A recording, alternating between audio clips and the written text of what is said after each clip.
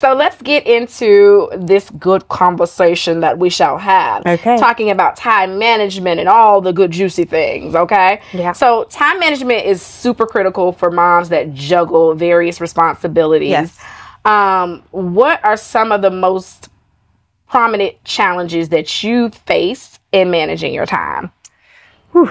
I think getting caught in the small things a lot of the time is what really disrupts my time management, because, you know, I have this on my schedule for today. I know the outline, I know what I have to do, but then monkey wrench, here comes this. They called me to pick up the baby. Or, you know, my husband has something on his agenda that I didn't know about. So now it's like, you know, you're having to rearrange what your time management look like. Exactly. Those are the biggest monkey wrenches, but I think that at that point you just have to understand every day is different. Correct.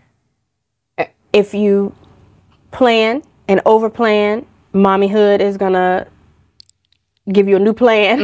and literally you just kind of have to go with it. Right. I think and that's the best thing that I learned becoming a mom, is that I'm not in control.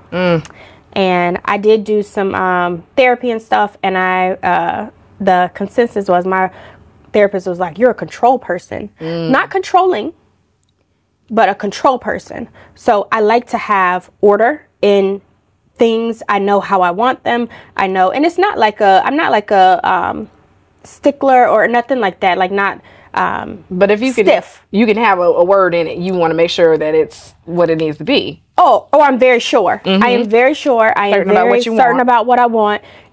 You know, I've researched it. I've overthought it. I've thought about it 60 times. And now when I come, I know what I want. Now, what kind of line of work are you in? Because it's got to be aligned with that. Girl, I'm crazy. So I work in sales. So I sell advertising, and that is very different. That world is like, yeah. So, but with time management and a strategic plan, you can, you know, that's what you need to make it work, because if not, you'll be all over the place. Right, because that's a high stress type job. High stress type job. And that's even more reason why everything in my life has to be like kind of managed well. And I say that because, you know, we all have friends and family, and my family is very close, and I can easily get pulled in a different direction from my own plan.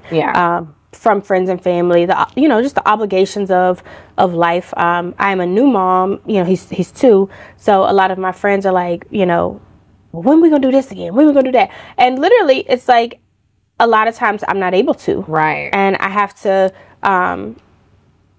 even manage some expectations, some girlfriend, some just me time in there. Yeah. With balancing the expectations of friends and family. Yeah. So with that being said, like, tell me about your village and how important of a role they play in all of that.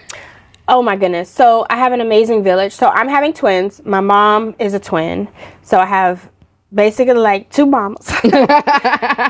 My dad is very active. My son calls him GP. So he's very active in my son's life. I have 3 grandmas.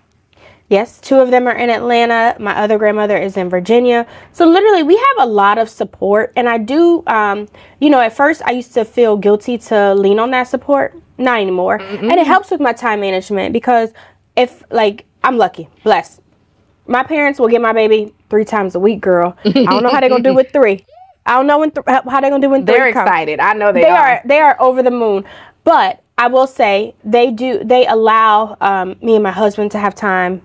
So it makes the time management easier when you have the help. But also, I don't want to discourage people who don't have that family unit, because you still, your routine is what gives you the time that you need to decompress. It gives you the time that you need to, like, you know, get things done. And I will say, I noticed with my time management, when I had, you know, these big goals, it was like a monkey on my back. But when I started making a list of things and then being able to cross those things off the list, my list may take a week, Yeah. It may take 2 weeks, but just a smaller chunk. A smaller chunk of, to-dos. It made it easier. And I'm nesting, y'all. So the house is like, I got to do this. I got to do that. I got to do this. And I had to take a step back. Right. Because I can't do it all, you right? Can't do all of that. And you ask husband to move. And it won't happen today. To move the, can you move this dresser? And then, I send hints. I'll scoot it out a little bit. Pull it, do something. It's not happening today. It's not happening next week. But it will happen. And I had to, find comfort in the fact that, where I'm a now person, I can't do it now. Right. So I got to give him a little bit of time. And I have started making us both lists. Yeah.